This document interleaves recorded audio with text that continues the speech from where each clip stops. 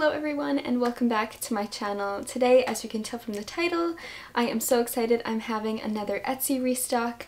I have not decided the exact date of when it's happening, but by the time this goes up, of course I will know. So I'm going to be putting the date and time on the screen, and it will be in the description box. I'll be posting about it on my Instagram, but I wanted to get this video filmed so that I have it ready for whenever I want to upload it. I have 2 new items for my shop, and also I am restocking a few author portraits, and I'm just so excited for the new items, as well as I always love my author portraits. So I'm just excited all around, and I can't wait to share with you guys the things that I will be selling on my Etsy shop again.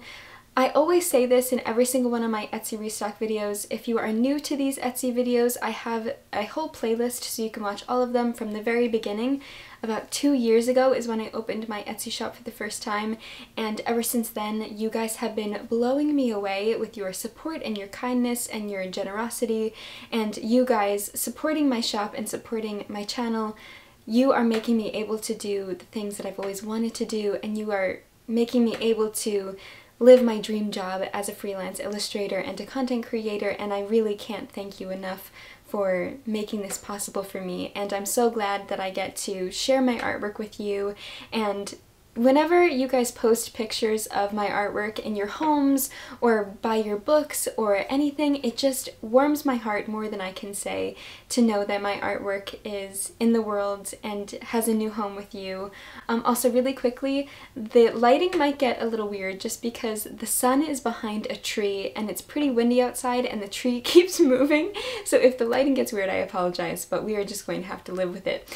Anyway, so yes, I just want to give my biggest thank you, and I just wouldn't be here without you, honestly. So yes, anyway, without further ado, I am going to just show you guys the things that I will be having in this restock. So I will show you the first things that I'll show you are my author portraits. So if you are new to my author portraits, you can hear all about them in all of my other Etsy videos. I don't want this to be super long. My videos that I film in my other room, my reading room, this is my bedroom, which I film most of my sit-down videos in, but in my other videos you might see these, which are my author portraits, and they are kind of my pride and joy. I started designing them or drawing them in college, and then it became this whole big thing.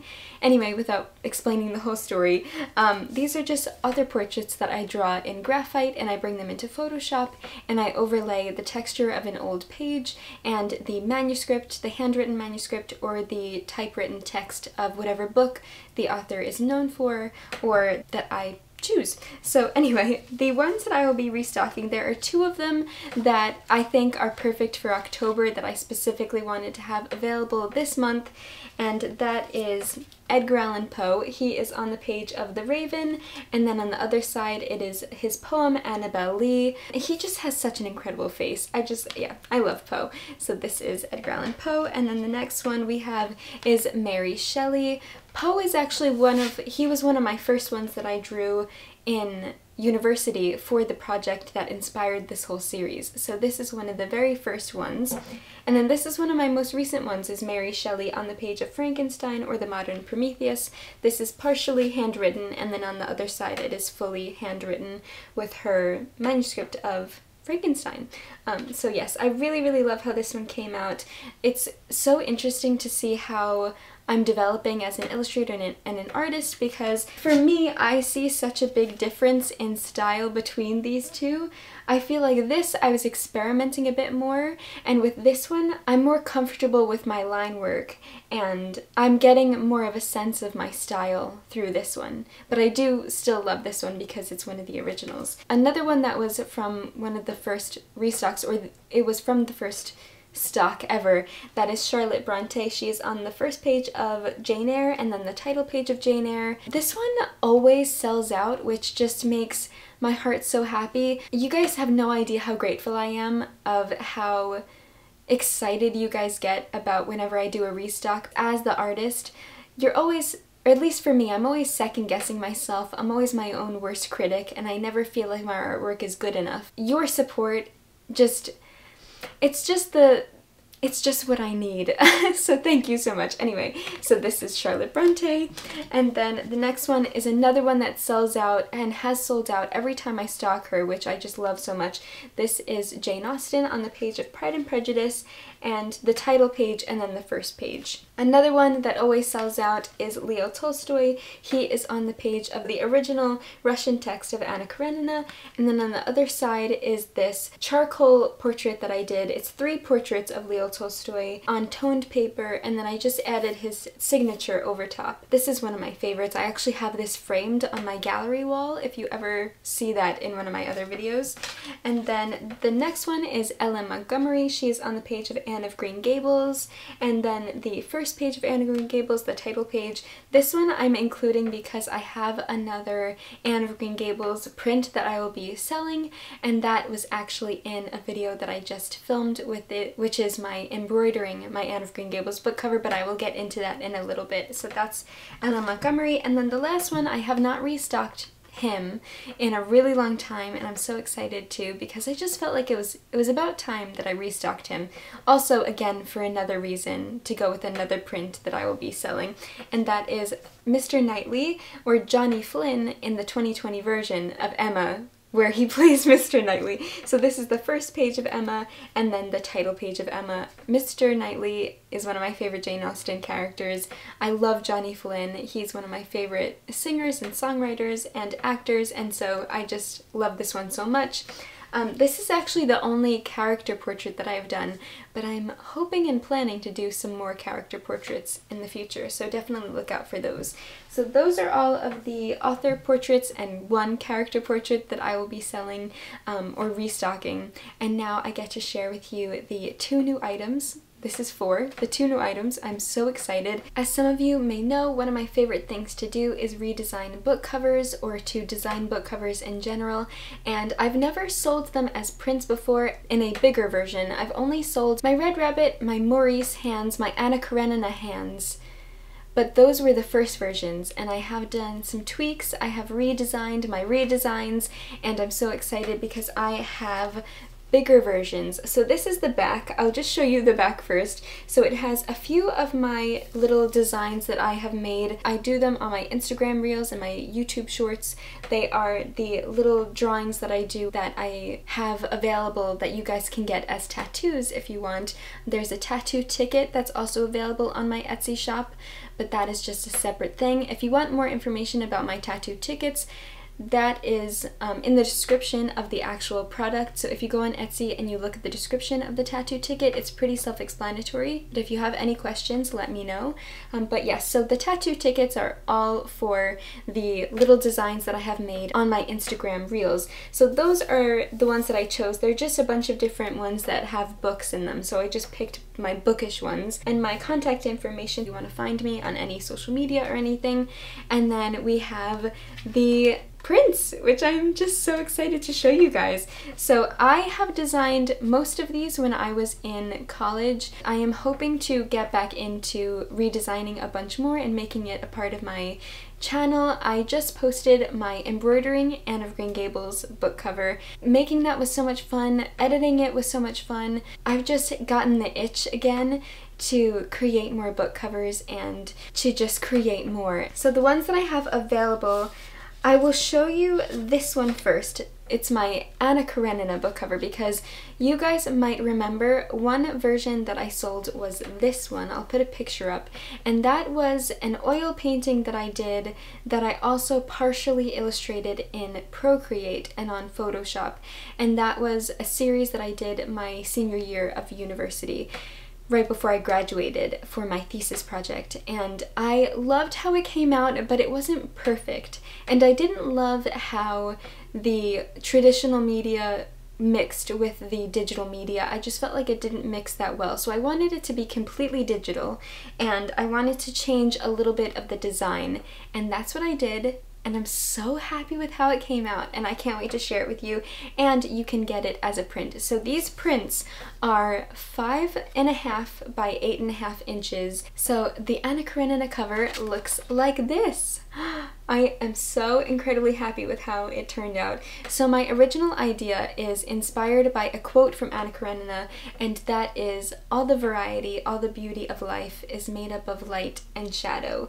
And so we have, with their rings on, this is supposed to be Levin and Kitty. They're holding hands in the sunlight, so it's like sun coming through a window, and this is supposed to represent Kitty and Levin, and then in the shadow it's supposed to represent Anna and Vronsky, or Anna and Karenin, and it is the hands that aren't touching but are trying to grasp at each other, but they are the shadows. So it's supposed to look kind of like this is the shadow from these hands, but they're actually not the shadow because, as you can see, they're not holding hands. So it's two different figures, two different kinds of stories that I'm trying to tell. And one of my ideas for my thesis project was to create narrative book covers with hands that tell a story through gesture, through hand gestures. So that's kind of what I'm doing here, and then I just put the title and the author up and below because I felt like it just balanced the image out really well. Something that I love is balance in book design, and I just really, it's just so pleasing to my eye, and I hope you guys like it. I'm so happy with how it came out. Also, there is a very faint pattern, like wallpaper, on the background, and that I also designed myself. I can put a picture of what the one design looks like, and then I just repeated it to make it look like a wallpaper, and then I lowered the transparency so that it wasn't super visible. So that's just what's in the faint background. But anyway, this is the first one. I'm so happy with it. And then one other thing is that the Anna Karenina one is sold by itself because this is just the book cover. Some of these have the book cover and the back of the book because I designed a whole jacket for them. But this one I just designed a cover, if that makes sense. The other one that I just designed a cover for is Call Me By Your Name by Andre Aciman. This, of course, says Call Me By Your Name, and then Andre Aciman right here, and then illustrated by Carolyn Castagna, and that's me. And this was actually inspired by a cover design that I did initially in my junior year of college, or my sophomore year, my second or third year. I actually brought that design to Andre Aciman when I met him at a book signing for Find Me when the sequel to Call Me By Your Name came out. I liked that one, but as I developed as an illustrator and a designer, I wanted to change it up a little bit, and so I made a redesign of my redesign, and this I love with my whole heart, and I hope you guys love it too. So I took the ideas that I had in the first one and I just changed them a little bit. My digital techniques have improved a lot, and so that's kind of what I wanted to capture, and I just feel like it's really fun to see how you can take one idea and change it into a bunch of different ways. So that's what I did with this. So we have this pattern of peaches, which if you guys have read Call Me By Your Name, you know the peach scene. The peach scene is iconic. And I wanted to capture the peaches because there's also another aspect of nectarine juice that they have in part of the book and also the film. I just really wanted to capture the atmosphere and the vibe of somewhere in northern Italy in the 80s, which is where this story takes place. So that was my idea. I did a kind of textured line work. I don't know how to properly explain it to make it make sense. I have this background that has a bit of a texture, and then I also added shadow behind the peaches because I felt like it made it a bit more three-dimensional. It made it pop a bit more. And then underneath we have the figure of Elio and Oliver. I wanted to sort of give the atmosphere of their relationship, the mood of their relationship. So we have Elio, who's kind of sitting more towards the foreground. Oliver is slightly more in the background, establishing who's the narrator and who is the love interest, because Elio's in the foreground, so he's the narrator. Oliver is slightly in the background, so he is one of the other, the other main character, but not the one telling the story. And then we have this archway of leaves, which I wanted to sort of mimic the archway of the peaches and the leaves. And then over top we have these two brush strokes of orange and I took the same kind of orange from the peaches and I made them sort of crisscross so that where they crisscrossed it overlapped the name, the title, and then it went into the characters.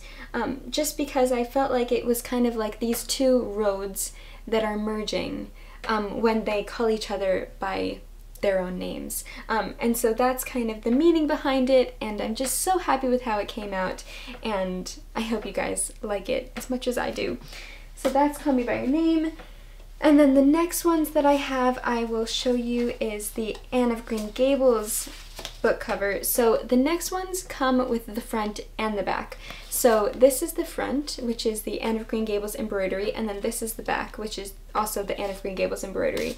But I just posted a video all about my process of embroidering this cover for Anne of Green Gables, so if you want to see how I did it, how I embroidered the whole thing, then you guys can watch that video. I tell you my inspiration, and you can just watch me embroider it. And if you like it, then now you can have it for yourself, which I'm so happy to be able to share my art with you guys. It's one thing to create art and to be happy with the outcome, but it's another thing to share it with people. So we have the front cover of Anne of Green Gables. I wanted it to kind of look like Anne might have embroidered this herself, because embroidery is part of Anne of Green Gables, because Anne embroiders in the story. So I felt like it really matched. And then the back is the back of the design that I created, and it just says, "Dear old world, you are very lovely and I'm glad to be alive in you," which is one of my favorite quotes from Anne of Green Gables, and I felt like it was perfect for the book design.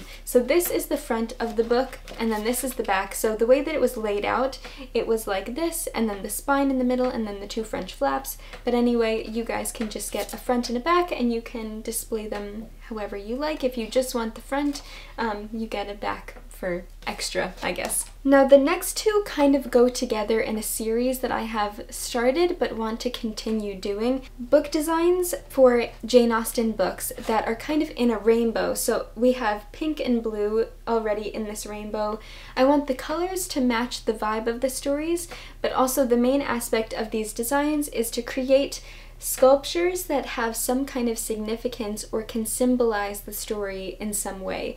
So it's the main character, the main female character, interacting with a sculpture that has some kind of significance with the story, if that makes any sense. So the first one that I ever designed was for Emma by Jane Austen. Emma is all about this main character, Emma Woodhouse, who is trying to matchmake. She's kind of acting like a Cupid in her social circle. So I decided to take the sculpture Cupid and Psyche and make a narrative image, portray or explain or narrate the way that Emma acts as her own Cupid in her social circle. Emma Woodhouse, which is the pink figure in front of gazing at the statue of Cupid and Psyche, and then Psyche actually has the arrow going into her heart, and then there's some pink around her, there's pink on their cheeks and elbows. I wanted it to sort of represent Emma in this very humorous light, but also this very romantic light, because this is all about, you know, romance and falling in love and trying to matchmake, and so that is the sort of meaning behind this cover. And then the back, if you look at it this way, so this is how the cover is designed, and then the spine obviously is in the middle, and then we do have two French flaps, but just for this you have the front and the back. So the back is actually Mr. Knightley looking at Emma, and it has a quote, one of my favorite quotes from the book: "If I loved you less, I might be able to talk about it more," which I love so much. Oh my gosh. And we have Knightley gazing at Emma as he does, kind of being her distant protector, which I sort of wanted to illustrate in that way. And then on the edges of the book, you guys can see slightly over here, we have this texture of leaves, or this pattern of leaves, and on the spine, I will put my original illustration, my original design. The leaves kind of act as a sort of border for the spine and the edges, but you can just see them on the edges of this a little bit, but they were cut off because I just wanted to give you guys the front and the back without the spine and the French flaps. But anyway, so that is my little explanation of how these two work and what they symbolize. So it's supposed to just be Jane Austen characters interacting with sculptures that relate to the story in a color that matches. So of course pink, I feel like, matches with romance, and in the 2020 adaptation there's a lot of pink in that movie as well. And so I was really inspired by the color palettes of that movie and that adaptation. So yes, very happy with these, love this so much. I'm really so excited about that series, and I would love to continue it as I read more Jane Austen. Then the next one we have, of course, is Pride and Prejudice by Jane Austen, and this one is in blue because I felt like blue is a very calm color. It's very serene.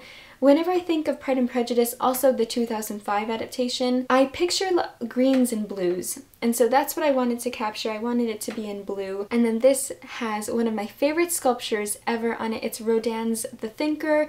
And the Thinker on the cover is supposed to represent Mr. Darcy. And then on the back, we have Mr. Darcy in a very similar stance with his hand on his chin, just like the Thinker. So it's supposed to be mimicking the posture of the Thinker. And then above Mr. Darcy we have the first line of Pride and Prejudice, which is, "It is a truth universally acknowledged that a single man in possession of a good fortune must be in want of a wife." And then if you look over here in the light blue that kind of matches the flower border and parts of his figure, we have the last word wife, which is the thing that he's looking at. So the whole story really is him contemplating his feelings for Elizabeth, and the aspect of wanting a wife and marriage is just the main aspect of the story. And then on the cover we have Elizabeth Bennet looking at the Thinker as she looks at Darcy's portrait in the book. And then of course in the 2000 adaptation we have Keira Knightley, who portrays Elizabeth, looking at the statue of Mr. Darcy portrayed by Matthew McFadden.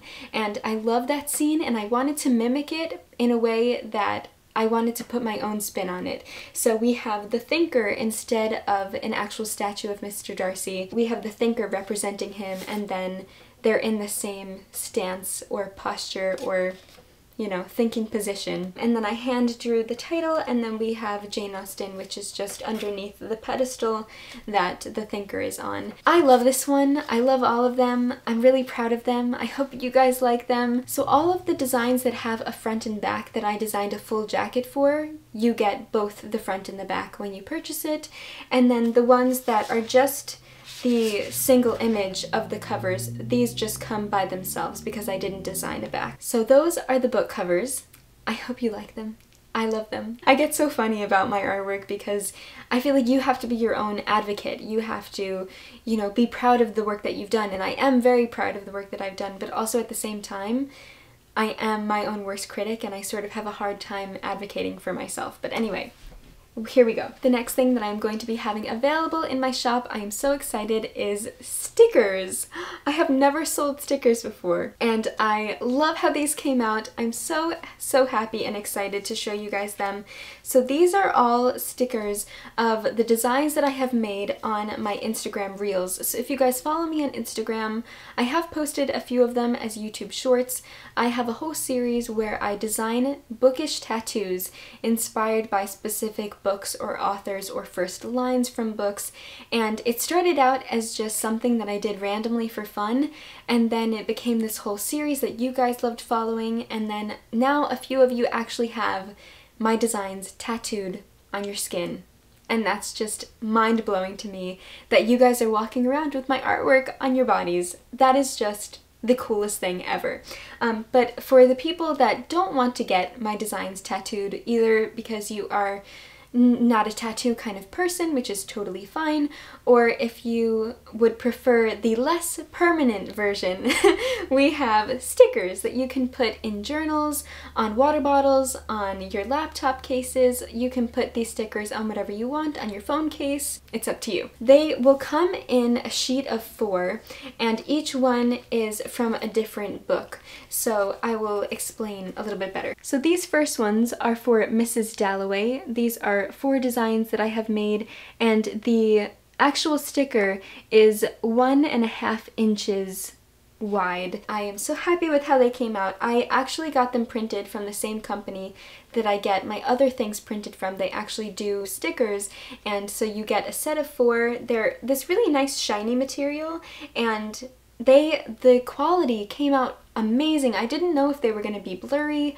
or if they were going to come out nice and crisp and clear, but they are so detailed, I could not believe it. So I'm very happy with the quality, and I hope you guys are too. The next one I have is a series from Van Gogh's books. So these are designs inspired by some paintings by Van Gogh where he painted books, and I just created some line work, and so you get these four for the one sheet. The next one I love so much, and that is my Anna Karenina stickers. Here they are. It is the dice scene. The book cover, we have a Russian doll, and then we have the hands. It's Anna and Vronsky's hands. Then the next ones are for Call Me By Your Name. So if you love Call Me By Your Name, you can get the book cover, and you can also get stickers with Call Me By Your Name images on them. So this is what they look like. We have one of the hand scenes, the peaches, Elio writing in his journal, and then the note that Oliver leaves him. I'm sorry, my voice is getting so weird. It's because I'm talking way too much.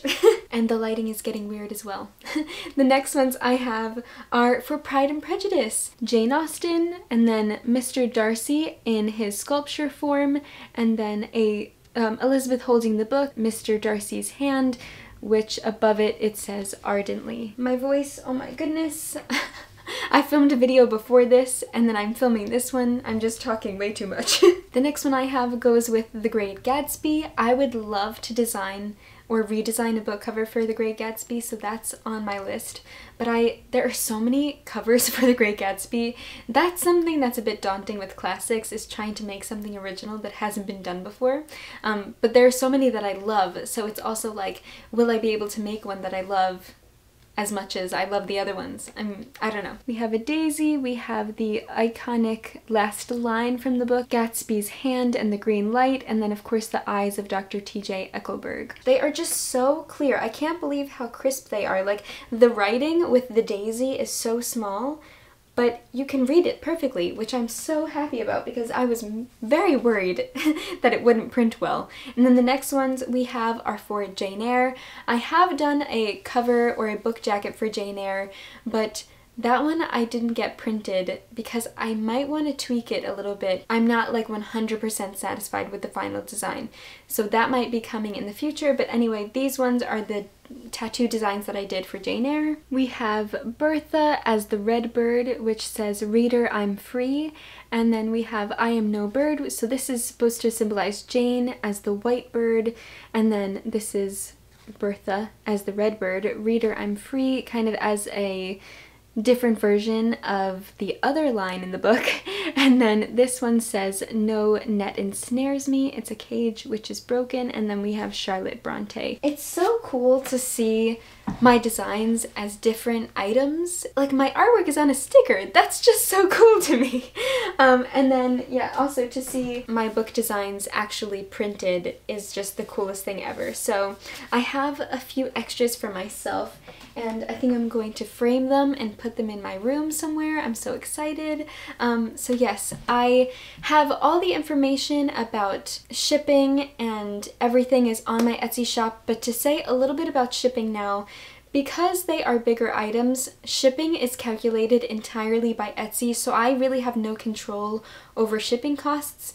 So international shipping can get pretty expensive. I feel horribly, but I can't do anything about it because that's just something entirely out of my control. Just keep that in mind wherever you are in the world. If it's an international order, shipping can get a little pricey. Usually orders in the US aren't that bad. That will be calculated into the price on Etsy. And then the other thing that I wanted to talk about was my tote bags. So if you guys remember, a few restocks ago, I designed and came out with tote bags with my on the page design on them.